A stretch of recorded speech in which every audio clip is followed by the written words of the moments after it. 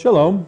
Today's main news stories concern an Israeli preparedness for a possible war with Syria, the current unrest in Gaza, and a literal wave of refugees from Darfur, southern Sudan, and Eritrea pouring into Israel across the Egyptian border. Israel Vision Review will give you a biblical perspective, and it will follow the IBA News.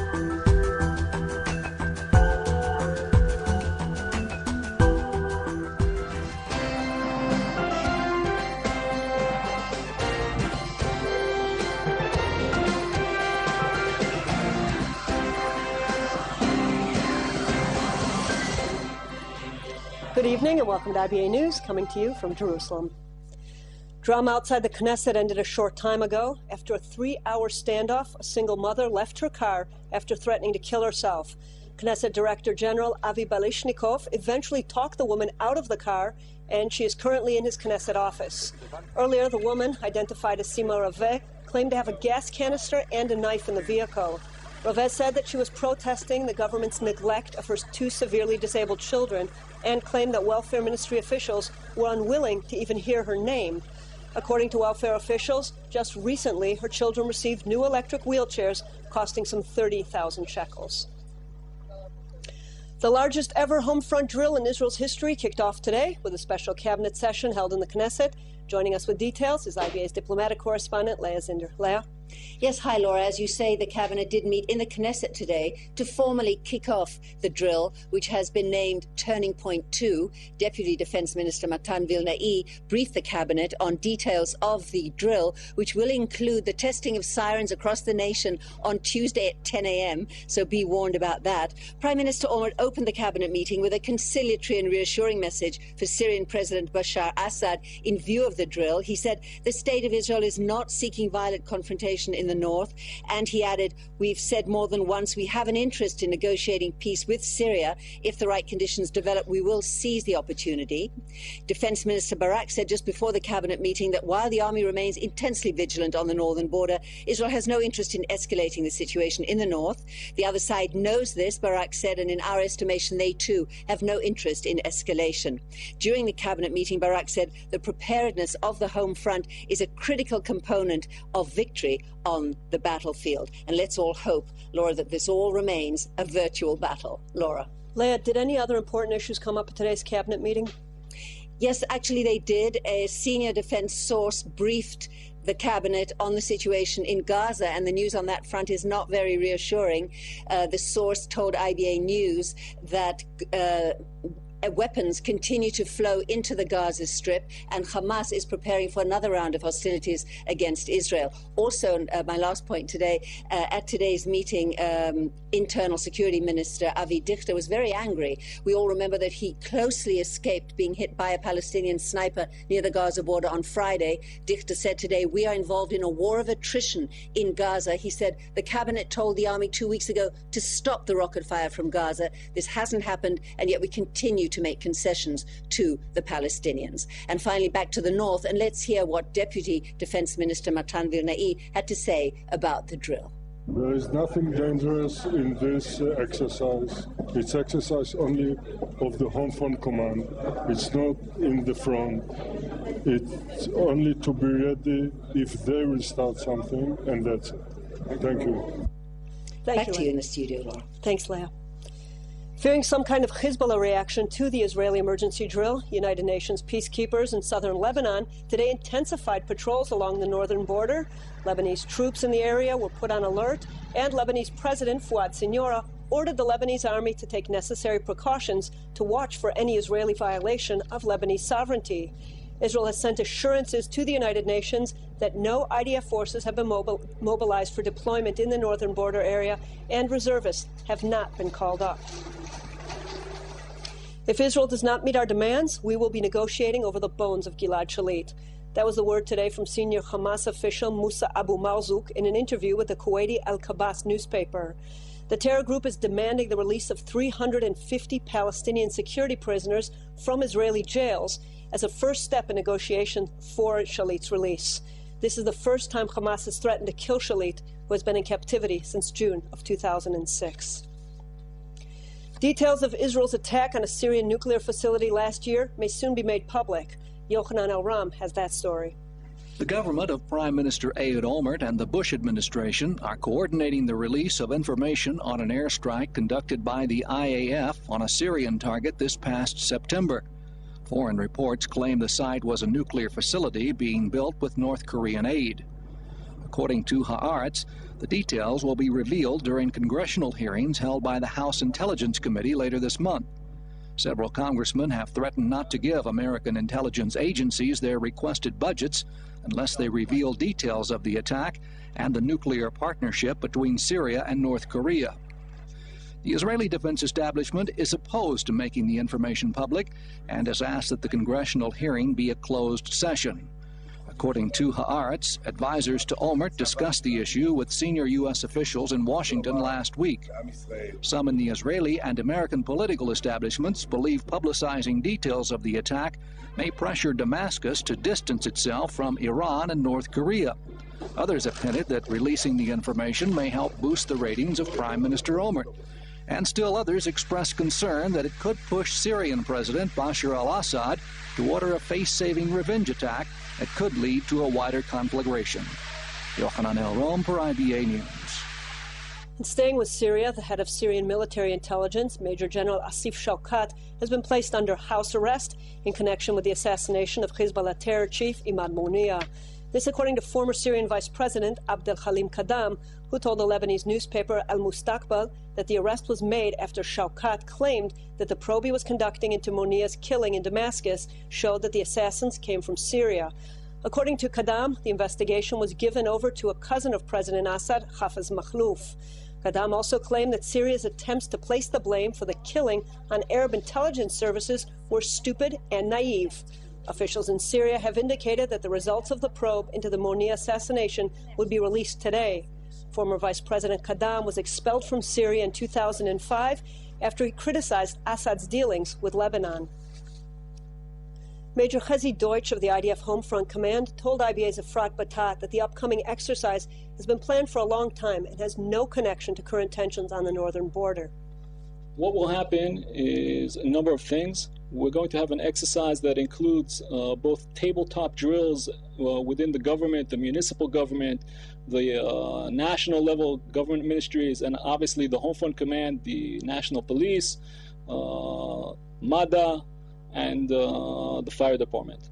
In addition, there will be field exercises out in the different cities throughout the country, which will simulate the different threats that we may deal with in a crisis situation, including the use of conventional and the use of non-conventional weapons, a hazardous material event, accident, and an exercise in a hospital, in the Afula hospital, including military units, medical units from the Homefront Command, which will support the civilian medical units who are operating. You mentioned some of the possible scenarios. What is the biggest threat that will be examined? Is it a massive missile strike on the country's population centers? The idea of the exercise is to examine all of the threat scenarios that we may have to deal with in a crisis. It's not necessarily one scenario more than the other.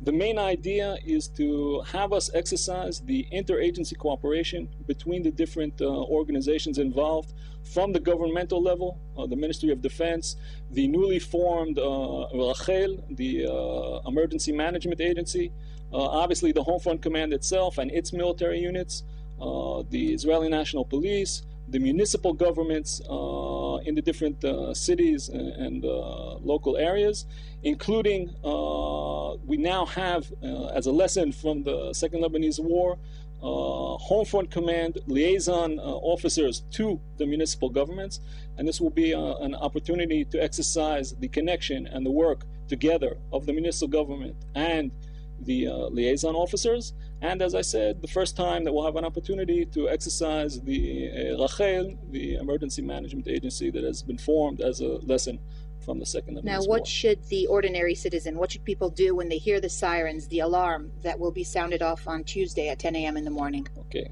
First of all, it is important that we mention that there will be a siren throughout the entire country, with the exception of the Gaza Strip area. They unfortunately have sirens enough without this exercise. This is on Tuesday at 10 a.m. Yes, this is on the 8th at 10 a.m. Tuesday, yes. First of all, within the schools, there will be exercises in coordination between the Home Front Command and the Ministry of Education. There will be instructions given to the staff in the schools and in the kindergartens, both by the Home Front Command soldiers and by the Ministry of Education. And the children will be required to go into the protected space, and the staff from the school will give them different things to do. Again, to make sure that the children understand and are prepared in case of an emergency. The civilian population, they're not required to do anything, although we do request that we take this chance, this opportunity, to make sure that we know in our home and in our place of business where the nearest protected space is, so that we can be prepared for a time of emergency if anything will happen. We're now joined in the studio by strategic affairs expert Hersh Goodman of the Gloria Center for National Security Studies. No, I'm not actually, but I'm from the Institute for National Security. Just a civil defense exercise inside Israel. Why all the concern in Syria and Lebanon? I don't think there's real concern in Syria and Lebanon. I just think that one has to make sure that they understand what it is we're doing. And I think that message was very clearly sent across, and I don't think there's any real concern in either. Is there still a chance, despite assurances by the Prime Minister and the Defense Minister, that the situation in the north could escalate into an armed confrontation with Syria? I don't think there's any scenario I can see right now that would lead to an armed confrontation with Syria. An armed confrontation with Syria is not like a skirmish along the border with Hezbollah or with Hamas. It is a massive war, and the weapons that Syria has prepared for this war are long-range and medium-range rockets, missiles, and that is the reason for today's exercise. That the next war, the battlefield is going to be Israel's population centers. And it's a massive decision the Syrians have to take if they really want to do that, because then they're writing their own very heavy punishment. The Syrian president and his army has been rearming very rapidly. Does that indicate an interest in an armed confrontation with Israel? It indicates an interest in self-survival. Every country needs to deal with its own defense. The Syrians have neglected their armed forces for many, many, many years. I don't think they're investing very much in their ground forces. I don't think they're investing very much in their air force. I think they're investing very heavily in defense, and I think they're investing very heavily in missiles. Hersh, the U.S. Congress is set to hold hearings on the alleged Israel attack on a Syrian nuclear facility last year. Do you expect the details of that attack, which Israel hasn't ever commented on publicly, will be revealed at those hearings? If they hold the hearings in camera, they have less chance of being revealed. I wouldn't say they won't be revealed because, there's a lot of people involved here. But you have to understand the context of this congressional move. It's one of the great achievements, one of the only achievements of the Bush administration has been to get North Korea to limit its own nuclear program and to stop exporting its nuclear program. And if they can show that despite the Bush achievement, North Korea went ahead and supplied Syria with nuclear technology anyway, it'll be a huge embarrassment to this administration. If indeed information does emerge at those hearings about the reported strike, is this a positive thing from Israel's point of view? Yeah, I think it's a very good thing from Israeli deterrence that the other side knows we've got brilliant intelligence and we've got a capability of attacking in a stealthful way that took everyone by surprise. Hersh Goodman, strategic expert at the Institute for National Security Studies. Thanks so much for being with us on IBA. My pleasure. Prime Minister Ehud Olmert recently ordered the use of reasonable force as he instructed security services in the south to locate and stop what he called a tsunami of African infiltrators.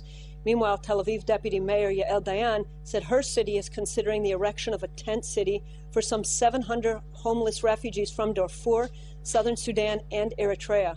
We get more in this report from Aaron Viner. 6,000 to 7,000 asylum seekers from southern Sudan, Eritrea, and Darfur have entered Israel over the past 2 years, the majority of them illegally. Officials estimate that close to 3,000 people, including women and children, have made their way across Israel's porous Sinai border with Egypt over the past 3 months alone. Israel has no comprehensive policy to effectively deal with the infiltration, while close to 1,000 refugees are now detained in the Negev Ketziot prison. Others have been housed in border kibbutzim, hotels, shelters, and private homes. Others are in hiding. Tel Aviv Deputy Mayor Yael Dayan has proposed erecting a tent city for some 600 to 700 people now living in abysmal conditions. Many have serious health problems, and volunteer organizations are struggling to meet even the most basic of needs. The clinic right now is closed. Most of the refugees claim that they face death if deported out of Israel. If the Egyptians didn't kill us, they will give us to the government of Sudan. So face the same thing. I want you to tell the government why not to kill us here and finish. Last summer, the government granted temporary resident status to 500 refugees from the genocidal fields of Darfur, ordering the expulsion to Egypt of the remaining thousands. Israeli deportations ended when Egypt violated its promise not to expel the refugees back to Sudan. At least 11 refugees were killed by Egyptian troops after Israel demanded Egypt better police its borders, including one death just days ago. Last week, Prime Minister Ehud Olmert ordered Israeli security services to stem the human flood with what he called reasonable force. Olmert also proposed deporting the refugees to third-party nations, preferably African. As an emergency measure, the Interior Ministry allowed some 130 fortunate Eritrean refugees living in Tel Aviv to be bused to Eilat this week, where most received work permits for employment in the hotel industry. The move wasn't entirely successful, and several were returned to Tel Aviv after nightfall and turned away from shelters filled to capacity. In the meantime, the country verges on the edge of a dire humanitarian crisis without a cohesive plan to tackle the growing problem. This is Erin Viner for IBA News. Well, snow fell in London today for the Olympic torch relay through the English capital. Some 2,000 police officers were on duty protecting the Olympic flame as it was carried on a 31-mile journey from Wembley Stadium to Greenwich. Several torchbearers dropped out of the rally to protest China's occupation of Tibet. A small group of demonstrators tried to disrupt the ceremony and clashed with police. 3 protesters were arrested outside Wembley Stadium. The 2008 Olympic Summer Games take place in Beijing from August 8th through the 24th, and the next Summer Games are in London in 2012.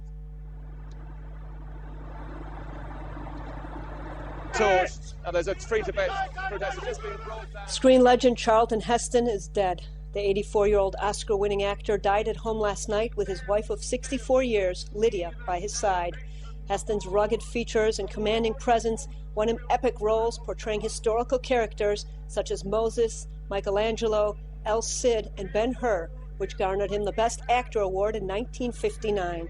Heston's longtime publicist, Michael Levine, said, "If Hollywood had a Mount Rushmore, Heston's face would be on it." And he added that the actor's death represented not only the loss of a great actor and human being, but also the end of an era. I will pray that you live till I return. Briefly in local money matters, share prices on the Tel Aviv Exchange edged higher on this first day of the trading week. Let's take a look at the closing numbers.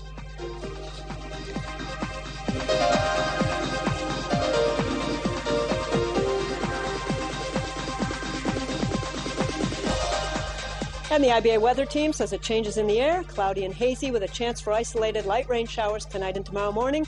Temperatures returning to more normal levels. Here are the highs and lows.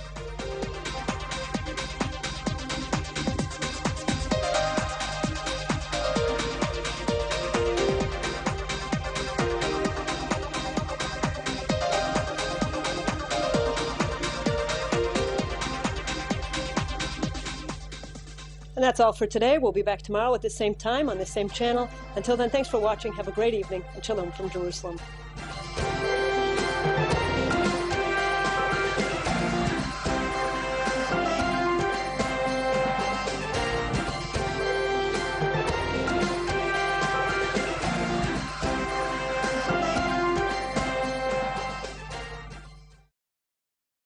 Concerning the potential escalation of tensions on Israel's northern border with Syria, We heard that the Israeli Defense Minister, Ehud Barak, has said that Israel has no interest in escalating the situation.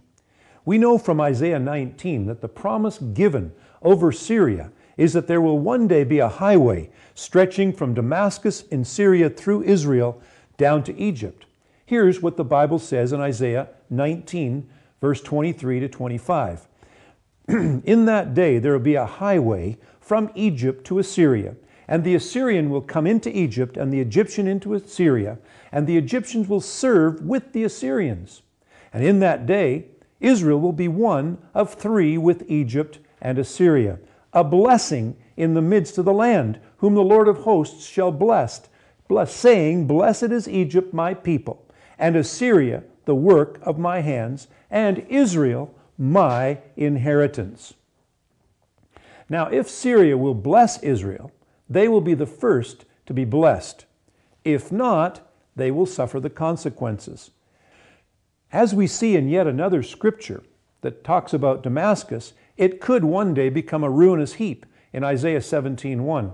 And as with all scripture, it's there for our understanding, our instruction, and our blessing. But it's also a two-edged sword that can divide the bone from the very marrow.